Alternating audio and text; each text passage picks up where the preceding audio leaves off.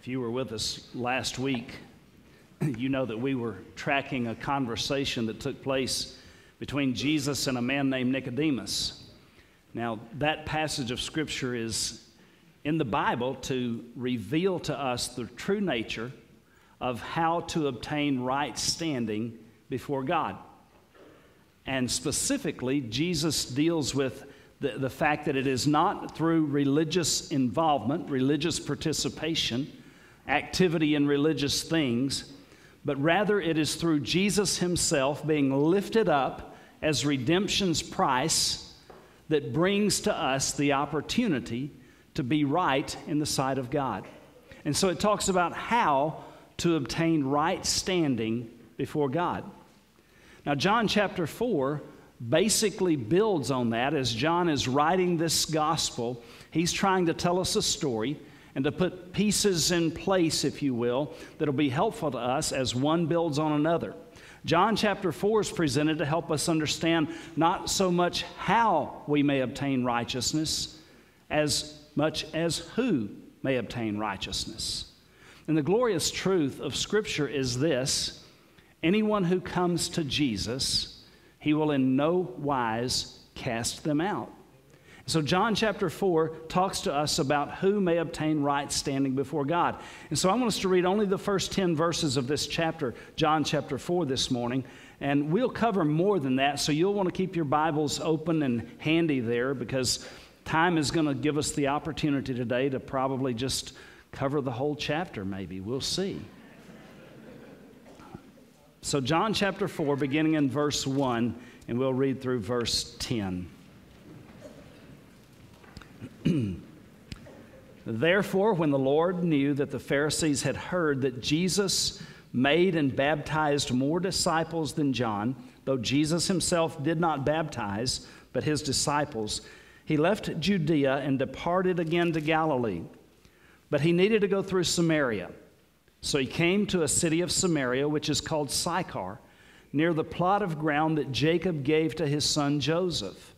Now Jacob's well was there. Jesus, therefore, being wearied from his journey, sat thus by the well. It was about the 6th hour. A woman of Samaria came to draw water, and Jesus said to her, "Give me a drink." For his disciples had gone away into the city to buy food. Then the woman of Samaria said to him, "How is it that you, being a Jew, ask a drink from me, a Samaritan woman? For Jews have no dealings with Samaritans." Jesus answered and said to her, "If you knew the gift of God and who it is who says to you, 'Give me a drink,' you would have asked him, and he would have given you living water." Father, I'm asking you this morning to speak to our hearts through your word. This is not an unfamiliar passage of Scripture for most of us. But Lord, the truths that are in it are so profound and so essential for us understanding our mission, our purpose under God as followers of the Lord Jesus Christ. So please speak to us today. Speak to us in power. Speak to us convictionally. Speak to us, Lord, with encouragement to be about that which you have called us as your church to do. We ask in Jesus' name, amen. Now, the part of this passage that we read and beyond it really does lay out for us something that is very important for us to know. In this encounter that Jesus has with this Samaritan woman that we just now read about, in one fell swoop, Jesus enlarges the scope of gospel proclamation and impact beyond any limitation. Now, I want you to hear that again. Jesus enlarges the scope of gospel proclamation and impact beyond any limitation. Right here, he does that. Basically, this encounter that Jesus has with this Samaritan woman, it says there are no limits to the arena of gospel proclamation. There's no place that the gospel should not be proclaimed. Not only are there no limits to the arena of gospel proclamation, but there is no limit as to who should hear the gospel of the Lord Jesus Christ. Right here, Jesus does that very thing. Now, I'm going to bring you to a verse of Scripture in the book of Hebrews. It's the 7th chapter, the 25th verse, just as a reference for you to help you understand that Scripture follows up on this idea. Listen to what it says, Hebrews chapter 7 and verse 25. Therefore, he is also able to save to the uttermost those who come to God through him, since he always lives to make intercession for them. Now, I'm going to tell you this, and you can write this down if you want to. You can just let it become something that lands in your memory and stays there. You can't get to the end of where uttermost is. I don't know where that is, but I know that you can't get there. Basically, what that verse does is it reaffirms the realization that the scope of gospel impact and proclamation is beyond any limitation that you or I would impose on it. And we do impose limitations on the impact of the gospel, its potential impact, or the proclamation of the gospel. We tend to decide what the gospel can do, who it can impact, who it can affect. And we tend to decide where it should be shared, where it should be expressed, where it should be proclaimed. But Jesus here shows us, and Scripture then comes along to reiterate and reemphasize the fact that there are no limits to what Jesus intended the gospel to do or where he intended for it to go. Let's figure out what happens here. In John chapter 4, immediately as this encounter begins to take place, Jesus first plows through the barrier of human prejudice. Understand, please, that Jesus is still in the early part of his ministry. He's made his debut at Jerusalem, if you will. He's come through all these situations where he begins at Cana by this first miracle of turning the water into wine to supply and sustain the wedding guests, the feast at the wedding.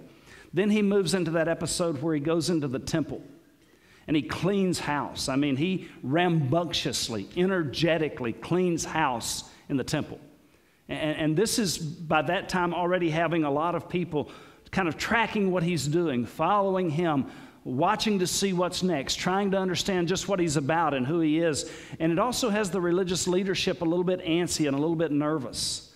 And then we have this encounter between he and Nicodemus, which happens to be one of the Pharisees, one of the leaders among the Jews. So he comes to kind of feel Jesus out and see who he really is and maybe get a handle on things, maybe try to contain him a little bit. Not sure what the motive is, but they have this conversation about the way to obtain true righteousness, that it's not through religious participation. It's through a redeeming that occurs when the Son of Man, the Lord Jesus, is lifted up on the cross as redemption's price. And his blood is shed for the sins of all. So this is where we then move into John chapter 4. Now, what happens here in this particular instance is that Jesus is prompted to leave that area. Scripture says in the very first part of the chapter that he left Judea and departed again to Galilee. Now, if you understand anything about the geography of Israel, of that nation, what happens is that you can basically take it, and if it was just a piece of land that looked like this, there are 3 sections to it. The bottom section is where Jerusalem is located, and that's called Judea. The next section is a place right in the center that's called Samaria. And the next place is up at the northern part that's called Galilee. So Jesus was going to leave Jerusalem or Judea and go north to Galilee. Now, between Judea and Galilee was Samaria. Samaria was one of those places that Jews didn't really like very much. I don't have any real frame of reference to compare it to. But this place of this event, this place called Samaria, the Jews would often, in fact, try to find ways to bypass this place. They would try to find ways not to go through there because there was this innate, this inherent prejudice. And it had to do with everything from the way that they viewed life to the blood that ran through their veins. And so this place, Samaria, was a place that Jews really didn't like to go to very much or go through very much. And so sometimes they would actually, instead of going straight north from Jerusalem to Galilee, they would actually go around to the east and then up by the Jordan River and go all the way up until they came past Samaria and then cut back to the west and then go into Galilee, just because they did not like Galilee. They did not like Samaria or Samaritans at all. So Jesus is making his way north to Galilee.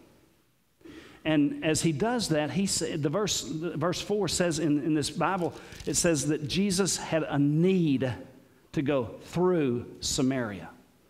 He needed, it was essential. There was a purpose that needed to be accomplished that drove him, that motivated him, that moved him through Samaria. Now, I want to make a point here for us. What happens here is that Jesus had a destination in mind. He left Jerusalem, he left Judea to go where? Where does your Bible tell you that he's going to go? To Galilee. Okay, so he had a destination in mind. Now, many times the Jews, when they had this destination in mind, the direction was just something that was decided based on how to get there the quickest, how to get there without the most confrontation, how to get there without any problems or any situations, how to get there without putting themselves out by going through Samaria. So they had this direction in mind. Now, I want you to understand something with me this morning. The direction that Jesus would choose to get to his destination ultimately was just important to one person as the destination itself. What do I mean by that? I mean, so many times in our Christian experience, we have these places that we seem to be trying to get to spiritually. We have these goals, I guess, that we're trying to meet. We have this knowledge that we're trying to obtain. We have this activity that we're trying to participate in. But I want you to know that sometimes just getting to the destination, if we're not careful, we might bypass something in the direction that we choose that God has ordained for us that will make a difference in the life of someone somewhere along the way. And so Jesus chose his direction based on the purposes of God for his life, not just to get to a destination that was out there ahead of him. He chose his direction because there was something important along the way that God wanted to do in his life. Now, every one of us are moving toward destinations. Hopefully, our ultimate destination is eternity and glory with our Heavenly Father. But as we go, we have to choose directions that will take us there. We have to follow a path, and we need to understand that it's along that path that God interjects opportunities for us to be of use to him, for us to take his gospel to the world. It's interesting that sometimes whenever we think about even mission trips, that we want to get to the mission field, the place we're going, whether it's, let's just say we're going to Indianapolis or maybe Peru.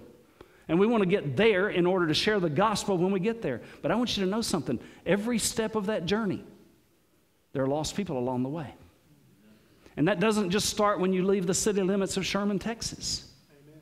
They're every step along the way. And so we need to understand that God leads us in a direction to be involved in his purpose, just like he's taking us to a destination that involves us in his purpose. Don't miss what is along the way, trying to get somewhere that ultimately you're going to get to anyway. See what God has for you today. So, the place of the event is Samaria. Jesus needed to go through there because there was purpose for him going through there. It was necessary. He realized that there was something he needed to accomplish. There was a divine appointment along the way. There was a larger purpose for his going to Galilee, and that larger purpose was to go through Samaria because there was something that needed to happen. And here's what it is. The purpose really was not just about leading a woman and helping a woman understand what the blessing of faith in him would be to her life. But this encounter with her also had a larger purpose of breaking down walls. Now remember, we're at the early part of Jesus' ministry. And early on, he's talking to this woman about the gospel. And in that particular moment in time, he's tearing down walls of prejudice, walls of prevention that would cause someone to bypass an individual with the gospel if he hadn't done this. The person that we're talking about here is called simply a Samaritan woman. Now, if you remember reading back in John chapter 3, the person that Jesus had a conversation with was given a name, Nicodemus. In this case, the woman remains nameless. She's not given a name. She's a Samaritan woman. She's kind of a representative maybe of a larger picture here. So as her identity comes to us, it's very clear, very simple. A woman of Samaria came to draw water. Now, Scripture says that they were there about the 6th hour, which is noontime, not the typical time to draw water. You've heard the stories. The reason this woman would come to draw water at this particular time was because of her reputation. She was not welcome to be there at the typical time that people would come to draw water, so she came by herself and no one else was there, so she wouldn't have to listen to their insults. She wouldn't have to put up with the things that would naturally come to her because of her reputation around town. And so we have here a woman, a person, a Samaritan woman, and someone has identified 3 negatives about her that would normally prevent Jesus from even speaking to her. The first negative is that she was female. A Jewish man just didn't go around talking to individual women all the time. It was just something that was not considered appropriate. They were alone at a well, and he normally wouldn't have spoken to her. The second thing is she was foreign. She was female and she was foreign. And she was someone that was a Samaritan. Their bloodlines were different. Their culture was different. Everything about them was different. So she was a stranger. She was a foreigner. She was someone that he wouldn't just naturally engage in a conversation with. So she was female and she was foreign. And third, she was fallen. She had a reputation that no one would want. And we learn that later when Jesus tells her, you've had 5 husbands and the one you're living with now is not your husband. She had a reputation. She was fallen. And so this was someone that Jesus normally just would not have had a conversation with, that a person would not normally have had a conversation with. But Jesus is not a normal person. All of these would have been reasons that he could have avoided her. But here Jesus obliterates these barriers and he strikes up a conversation with this woman. And folks, I'm going to tell you something. If there's any barrier that ever prevents you or me from sharing the gospel with anyone, anytime, anywhere, it is a barrier that we ourselves have put up. It's not a barrier that God has structured. Jesus is about tearing down walls. It's about obliterating prejudices. You know, we all have things that cause us to want to avoid certain people, don't we? The way they look, the way they live, sometimes maybe in the way they laugh. Something about people, we get them in our line of sight and we begin to assess and to evaluate. Is this somebody I really want to associate with? Is this somebody that I really want to talk to? It may be the way they've dressed. It may be the work they do. It may be the way they talk. Who knows? But we begin to try to make determinations about whether we should or whether we shouldn't associate, whether we should or whether we shouldn't have conversation, whether we should or whether we shouldn't fellowship at some level with these individuals. I want to tell you something. Jesus here destroys all of those predetermined things that we put up, those walls that we erect that would keep us from talking to people about the gospel. And if those barriers exist, it's not because God put them there. It's because we put them there. And we need to have a Reagan moment. You remember when he said, Mr. Gorbachev, tear down that wall? We need to have a Reagan moment in our spiritual lives where we quit erecting walls and start destroying the barriers that we've put between ourselves and a world that is hungry for the gospel, the truth of the Lord Jesus Christ. We need to tear down the walls. We need to understand that Jesus shows us that's what it's all about. So, what happens here is he strikes up this conversation with her. Now, the second thing that I want to show you out of this passage of Scripture that's primary is that not only does Jesus come to the place where he actually plows through human prejudice, but the second thing is he faces the reality of human failure. In this instance, as Jesus begins to talk to her, they have this conversation about the water and the well and these sorts of things. And then he begins to talk to her very pointedly about her life. And I want you to see and I want you to understand here that as Jesus tries to help her understand the need for the water that he would bring to her soul, he does not ignore her sin. Sin is not ignored, even though the walls are destroyed. It's not that there is a wall that comes down where everything is tolerated.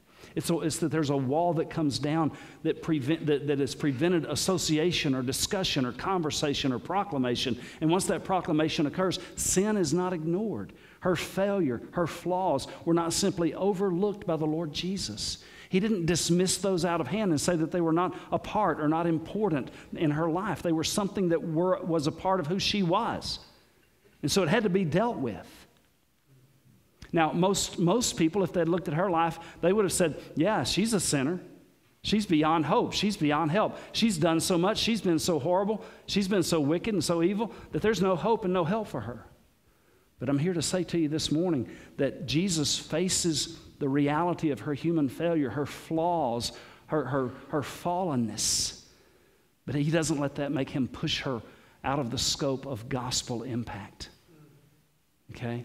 So as he begins to share with her about her life, we see that he continues to invite her and include her in what he desires to happen in her life as the gospel settles in upon her. And that is that he views her not simply, boy, I don't know where that came from.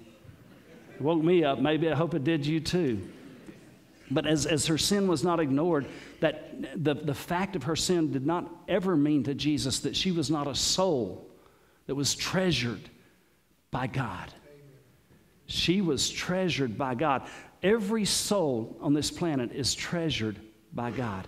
Jesus cared for this broken woman, and he made her an offer. He said to her, listen, you need to understand that if you listen to me, I'm asking you for a drink of water because my body is tired and weary, but I know as I look into your soul that there's an emptiness, there's a destitution, there's a parched soul inside of you that needs the water that I can bring, and that is the redemptive work of the Son of Man being lifted up on the cross to pay the price and redeem you from your sin and transform your life by grace.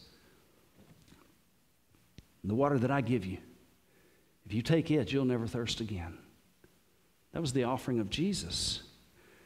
In 1981, there's a place in Jenison, Michigan called Ida's Pastry Shop. This was the offer that they made as their special.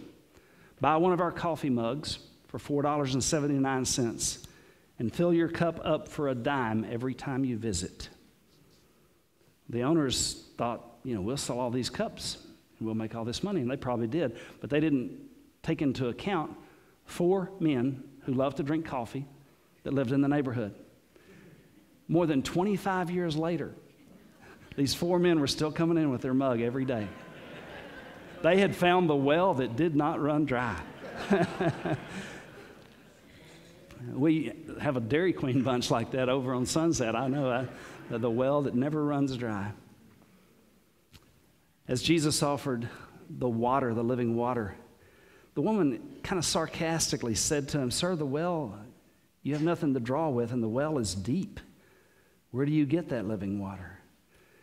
The well was deep. In fact, in actual measurement has shown it to be about 75 feet deep and about 9 feet in diameter. In 1842, there was a guy who did excavations, and he sent a man down on a rope, a Jew named Jacob, to explore the well. And actually, he knew that there was a friend of his, a Reverend Mr. Bonar, who had been through there 3 years before, who had dropped his Bible in that well accidentally. And so he sent him down to see if he could retrieve it. Well, the Bible was found. It was almost destroyed by the water that was in there. And so you think about this well in 1842, whenever it was explored, and I'm sure it's been explored since then, but this story is about a Bible that fell into that water, and the Bible was almost destroyed by that water. And you think of the long series of people, of 100 nations and 1,000 generations that have come by that well and drunk of its waters. And no matter how much they would drink, no matter how much they would take in from that well, at some point, they would be thirsty again. And Jesus comes to this Samaritan woman, and he says, the water that you give, its effect perishes, its effect wanes, but I'm here to offer you something that will make your life different now and forever. And so we see by her life, by her example, that the gospel is beyond limitation. It goes beyond the worst, most heinous sin that could be committed. And so we have a woman here who pictures for us a person that is as fallen as you can be.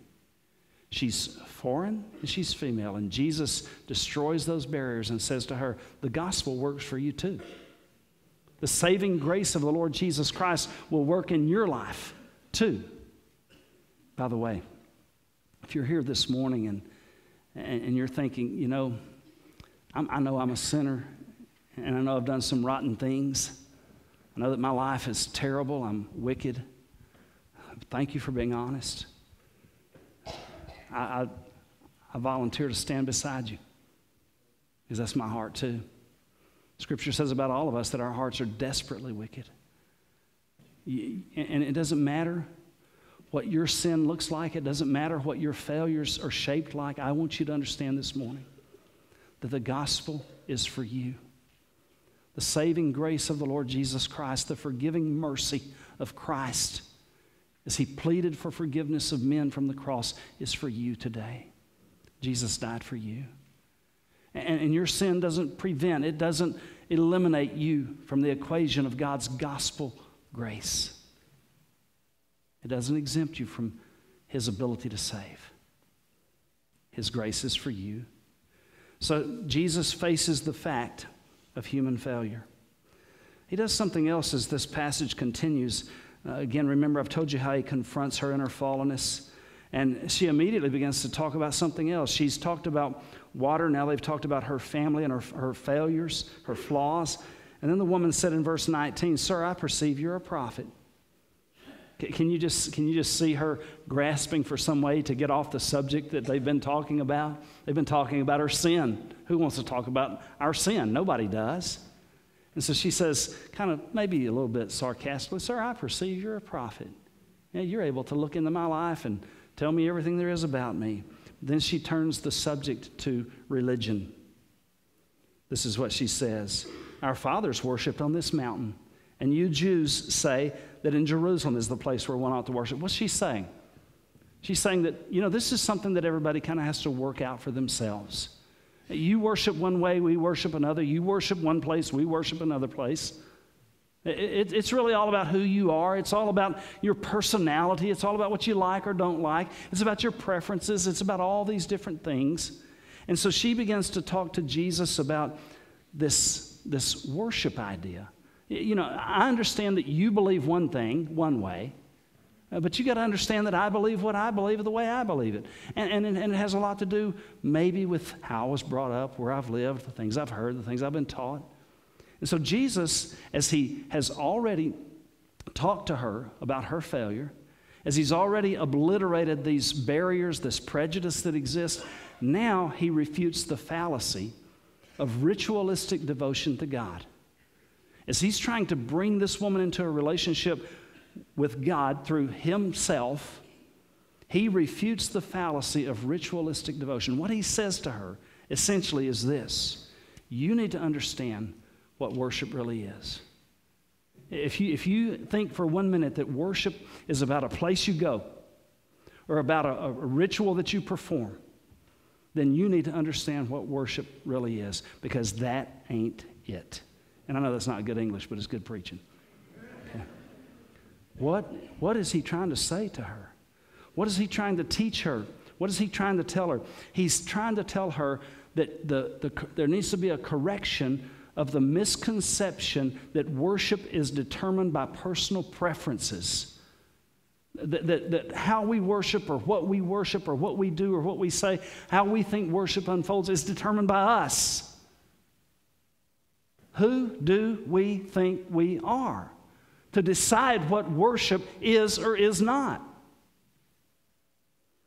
The fallacy leads us to believe misconceptionally that worship is according to what I prefer. How many times in the 30 plus years that I've been doing this have I heard somebody say, "Well, I'm choosing this church because I like the way they do it. It fits me. It suits me." What about God? Does it suit God?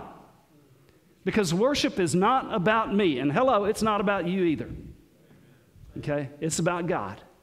It's about our approach to God. It's not about what I prefer, what I like, what I desire, what makes me warm and fuzzy.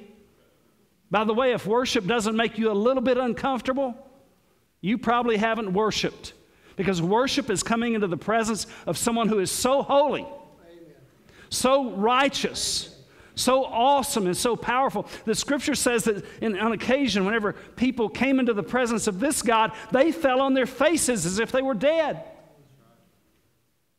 It's not about us, folks.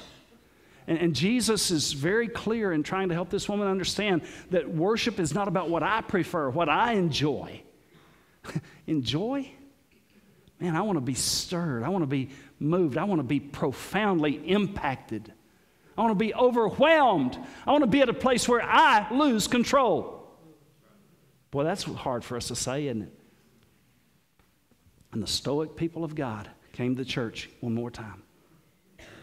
Right? Come on, let's say amen, because it's true. All right, we know that. Let's let God in. Let's let Him do what He's brought us here to do.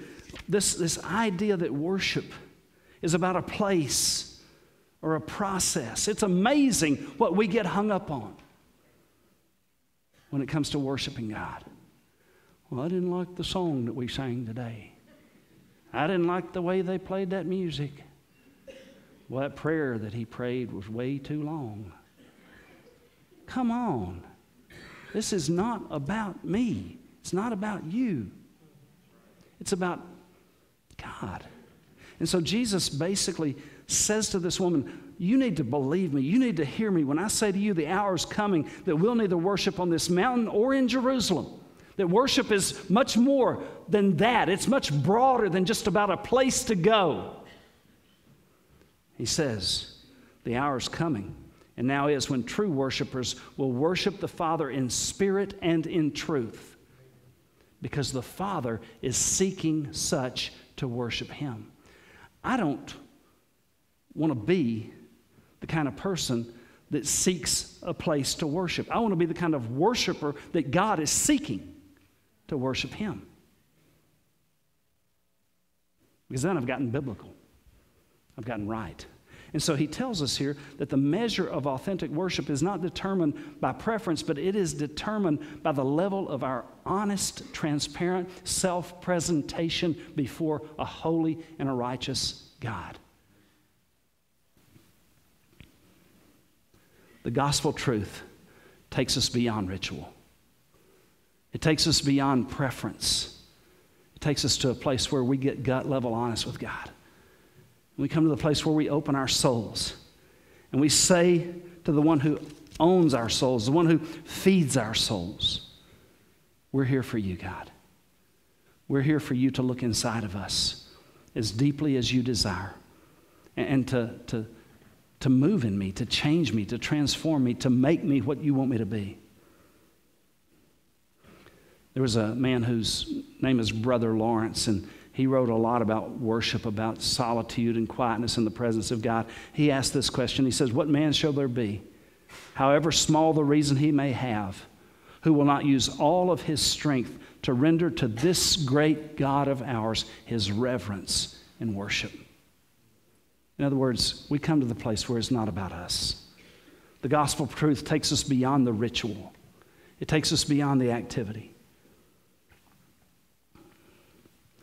So Jesus moves into this place called Samaria by necessity. It's necessary for me to go there. Where is God necessarily wanting to lead you? One guy said this. He says, I've learned much more from the things I had to do than from the things I've chosen to do. What does God want you to do that you've kind of said to Him, I don't want to do that, so I'm not going to do that? Where has God tried to take you? Where has God tried to place you? How has God tried to use you? Where you've said to Him, you know, that's not in my comfort zone, God. You know, I'm pretty sure the cross was not in the comfort zone of Jesus either. Where does God want to take you? How does He want to use you? 3 things I want to leave you with here this morning. First of all, conformity to a man-made standard should never determine the look of the body of Christ. Jesus comes along, and everything that men had said religion ought to look like, He just flies right in the face of it. And He brings it crashing to the ground. You and I do not get to decide what the church, the body of Christ, looks like. It ought to look like everybody. Whether they're rich, whether they're poor, whether they're dark-skinned or light-skinned, whether they're broken to pieces by the ravages of sin, or whether they've been one of these fortunate people that have just lived a pretty clean life forever. The church ought to look like all of that and then some. We do not get to make the standard. Jesus does. Secondly, we need to understand this, and we need to preach this from the mountaintops. Those who have failed are not losers. They're just lost. Folks, they're treasures to God, just like you are and just like I was and am. They're souls that are separated. They're souls that are parched and empty, that need the living water that comes from the well of the Lord Jesus Christ himself. Conformity to a man-made standard does not determine the look of a church. Those who failed are not losers. They're just lost. Third, worship is not something that we design. Rather, it occurs when we resign our lives and surrender to God. A lot of people looking for this living water. A lot of people are dry and thirsty. A lot of people are empty. A lot of people are tired in their souls, and they need Jesus. And just like the man that Jesus raised from the dead, you and I have been quickened, brought to life by the Holy Spirit of the living God, and we have a story to tell. We know the one who can bring this reality to their lives. The United States has spent millions of dollars looking for water in all kinds of places. Can you believe they spent millions of dollars looking for water on the planet Mars? Did you know that? A few years ago, NASA sent twin robots, their names, Opportunity and Spirit, to this red planet to see if water was present or had been present at one time. Why did they do this? Well, they're trying to pore over the data that was sent back from those Martian rovers, trying to figure out if life had ever existed on Mars. And the reason that that's important is because they know this. For that to have happened, there had to be water, because where there's no water, there's no life.